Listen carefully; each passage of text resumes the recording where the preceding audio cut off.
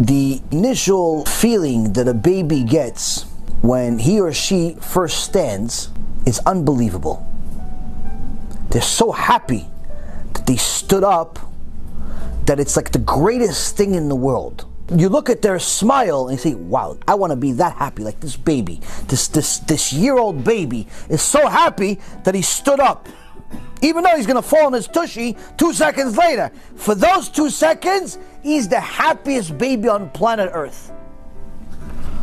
But then, after a while, he's not so happy about standing anymore. Why? He wants more.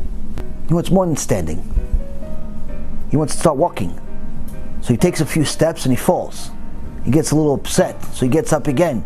And he falls. And he gets up again. And he falls. And it's not enough for him. He's not as happy. You see him start walking, taking a step. He's not as happy. When does he start getting happy? I have to start taking 3, 4, 5 steps. Like he's the happiest thing in the world. Why? I took 4 steps. But guess what? After a little while, 4 steps is not enough. Why? He wants to run like his brother and sister. Why? It's not enough to just take 3, 4 steps. Yeah, but you were feeling good yesterday. Yeah, yesterday. Yesterday's a long time ago. To a kid, a long time ago is yesterday. Then he starts running.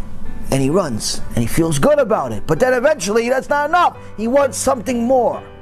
That's a Baal Tshuva. A Baal Tshuva that's going to continue to aspire for more will get back that feeling and more than what he had originally. But a Baal Tshuva that sparks, but it's not really. Why? He doesn't know the old halachot. He just knows you're not allowed to drive because the rabbi says you're going to die. He knows you're not allowed to touch different things, so because the rabbi says you're probably going to die. The rabbi keeps saying you keep dying, so he doesn't move the whole Shabbat, he sleeps. Guess what? After 6 months of this, he hates Shabbat. Why? He doesn't know why he's keeping it. He puts on tefillin. Why? Because the rabbi says if you don't have it, you're going to die. So he puts on tefillin, he puts tefillin. After 6 months of this, he can't stand going to shul. Why? He doesn't know anything about this mitzvah. How's he going to enjoy it? He's parked at standing. After a while, standing is not enough. Why? The neshama wants more. The neshama is telling you, why do you lay tefillin? Why? Why is it square? Why is it black? Why don't you ever see somebody with pink and rims on it tefillin? Why? Why do we do it? What does the Torah say about it?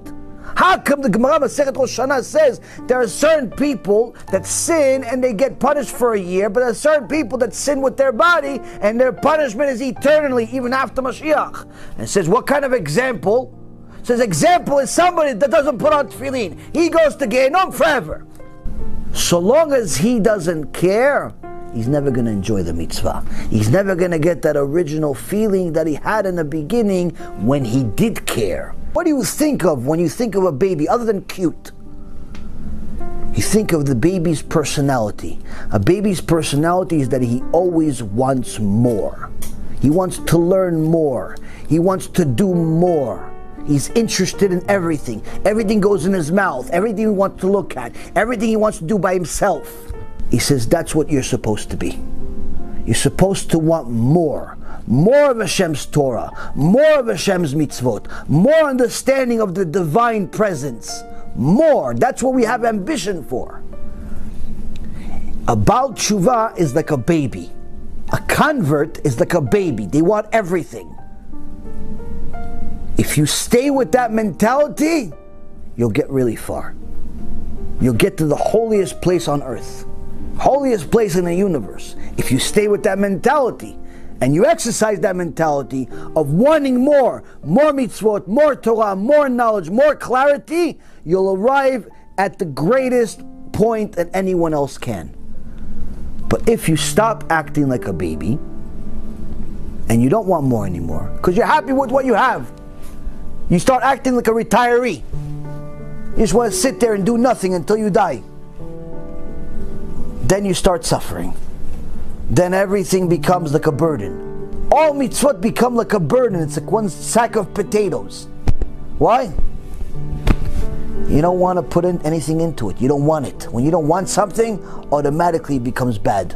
When you don't want to be married, automatically your spouse becomes ugly.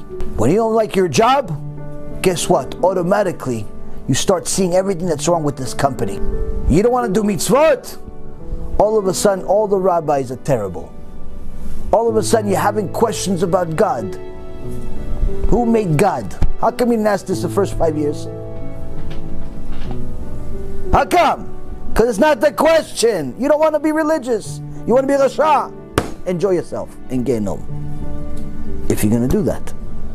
But once you start realizing my lack of enjoyment is only because of my lack of effort. When I put effort into it, I liked it. You have to find a way to push yourself to start investing more. You invest more into doing it, you're going to start liking it.